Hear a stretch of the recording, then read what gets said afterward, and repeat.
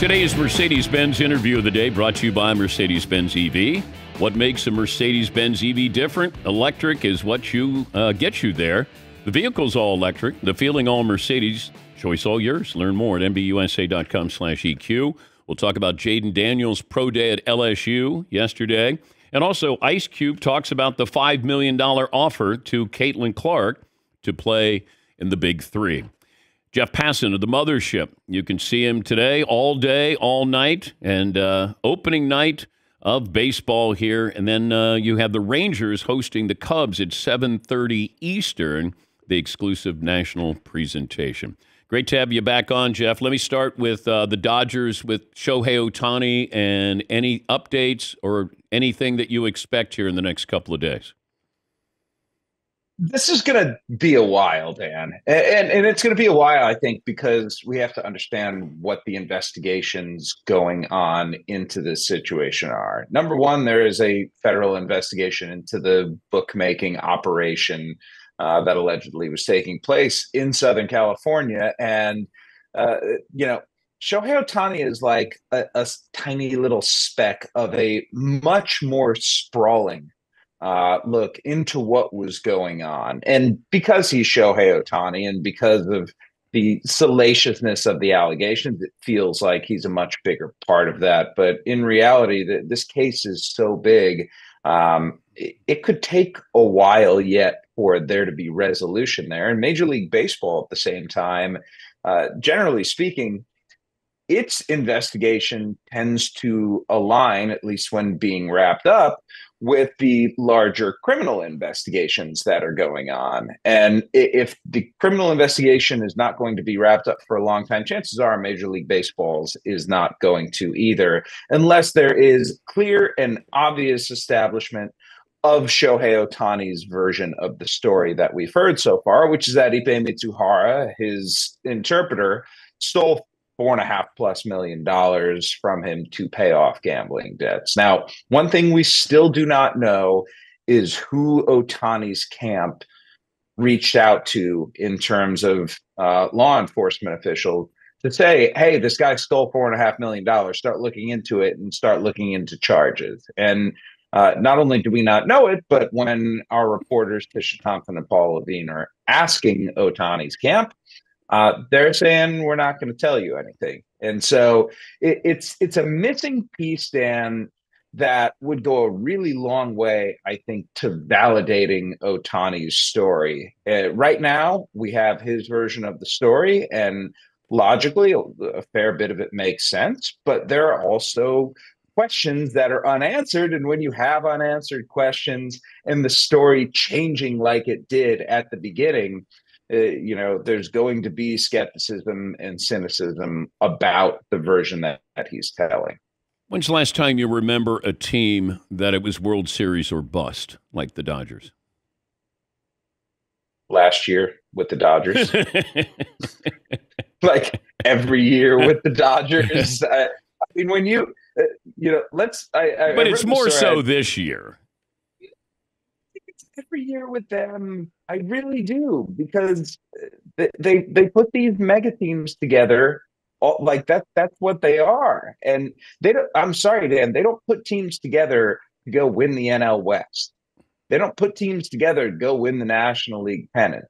If they don't win the World Series, it's a disappointing season because they've got Mookie Betts, who is still in his prime, isn't always going to be. They've got Freddie Freeman, who's still in his prime, isn't always going to be. And yeah, they added Shohei Ohtani and Yoshinobu Yamamoto and Tyler Glass now, and Teoscar Hernandez, and turned a team that had World Series aspirations into a team with maybe like a little more World Series aspirations. So I understand what you're saying, but I look at the Atlanta Braves too. Like let's consider the window that they're in right now when they have this incredible core of players, and they've got Chris Sale coming over, a guy who's no spring chicken, and Charlie Morton, who in all likelihood is going to be retiring after this season.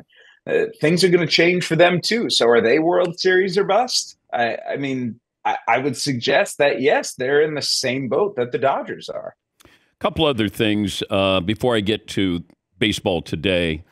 The Oakland A's situation. How awkward is this that they're trying to find, a temporary home before they get to their new permanent home, but they still have their old home? Yeah. Imagine the most awkward situation that you've ever been in, and then multiply it by 10, and it's still not as awkward as the A's being in Oakland. The A's essentially have said to the city of Oakland, we don't want to be here. And that is against the backdrop of all of these players playing in this awful stadium, and fans feeling like this isn't even our team anymore. And so you're going to have an empty stadium. You're going to have a city in Las Vegas that maybe doesn't want them, because why would you want a team owned by someone in John Fisher who is so willing to gut the franchise to the point that it's major league? And now, granted, the A's on the field this year, Dan, are not going to be nearly as bad as they were last year.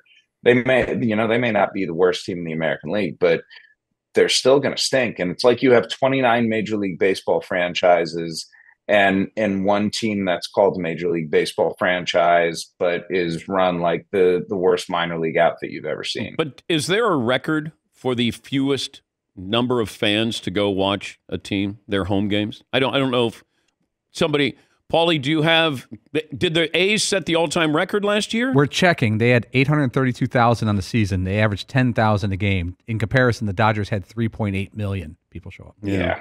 That's definitely not the lowest that it's been, but we may see it this year. Yeah, it's true. Mike Trout, I think, is turning 33. At what point does Mike Trout say, maybe I need to have a change of scenery? Or when do the Angels say, are you thinking about a change of scenery? It's a really good question. Like there are a few things every spring that I try to go to because they're interesting or because they're going to be particularly newsworthy. And Mike Trout's first media availability this year was high on that list because, I wanted to ask him that same question. Like, how much longer can you oblige? Yeah. How much longer are you going to stay with a team that you've been to the playoffs with one time in your illustrious career? And that one time you got swept out by the Kansas City Royals. Like that's the wildest part of Mike Trout's career. He's one of the 5 to 10 best players that we've ever seen, and he still hasn't won a playoff game. And the clock is ticking now. He's not going to be getting a whole lot better in his mid to late 30s, and I think he desperately wants to be somewhere where he can win. But there's that tug of loyalty too, Dan. Like, he's been an Angel his entire career, and if he's going to win, he wants it to be with that organization. But the question is, can that organization win with Artie Moreno owning the team and making the decisions that get in the way of its ability to do so? They've got some really interesting young players. I think Logan O'Hoppe, their catcher, is going to be really good. Zach Neto, their shortstop, Nolan Shanuel at first base. Like, they've got some guys, but do they have enough in that division? Not even close, because the American League West is nasty this year. The Texas Rangers won the World Series last year. The Houston Astros have been to 7 consecutive American League Championship Series, and I think the Seattle Mariners have the best rotation in baseball. So you've got all these teams around, and then the Angels, who have gutted their farm system, have not spent intelligently at the major league level, and couldn't win when they had arguably the 2 best players in the entire game there at the same time for a 6-year period. So what suggests that they're going to be doing it now? Talking to Jeff Passan of the Mothership. ESPN has the national presentation of opening night. It'll be the Rangers and the Cubs at 7:30 Eastern. All right. If not the Dodgers or Braves in the National League, then who? There's a really good argument to be made that the Phillies are a better team, or at least a better playoff team, when you've got Zach Wheeler and Aaron Nola at the top of a rotation, and a team that has not just the hitting depth that they do, their bullpen's really, really good. And so I like, it's a do not sleep on this bullpen good group. And so I think Philadelphia is probably the obvious answer. What about Arizona, though? Like, let's not forget, they made it to the World Series last year. And then they go out and add Jordan Montgomery. They add Eduardo Rodriguez. They bring back Lourdes Gurriel. They bring in Jock Peterson and Randall Grichuk. Like, were they a great story or a great team? They were a great team in October, Dan. And the in October caveat is important. And I think it speaks to the sport of baseball right now. I don't give a damn what you did between April and September. If you play better in October than someone else, the way that baseball is, you can be swathed in glory forever. All it takes is one really good hot month. And that's what the Diamondbacks had. So even if they were a mediocre to slightly above average team during the regular season, I remember doing a story in the World Series about just toward the end, like 5 games in, how clean it had been. Like, the amount of incredible defensive plays that the Texas Rangers and Arizona Diamondbacks made in the World Series made it an extremely enjoyable series to watch, even if it was only 5 games. Like, there was good ball being played. And the Diamondbacks adding those 2 starting pitchers that I mentioned on top of Zach Gallen and Merrill Kelly, and tapping that rotation with Brandon Pfaadt, who in the World Series was really good. Like, it's a formidable roster, and I'm excited to see year 2 of the Corbin Carroll show. I think he's got a chance to be a top 5 MVP guy this year after winning Rookie of the Year and being in the mix last year. And I think he's going to be even better this season than he was. The American League, Rangers defending champs. Astros always get there. Yankees brought in some talent. So if it's not, you're not quite all in on the Yankees there? I'm not there on the Yankees right now. All right. The Garrett Cole injury sure. is an absolute killer. And yes, they added Marcus Stroman to their rotation. And sure, like, Luis Gil looked great in spring training.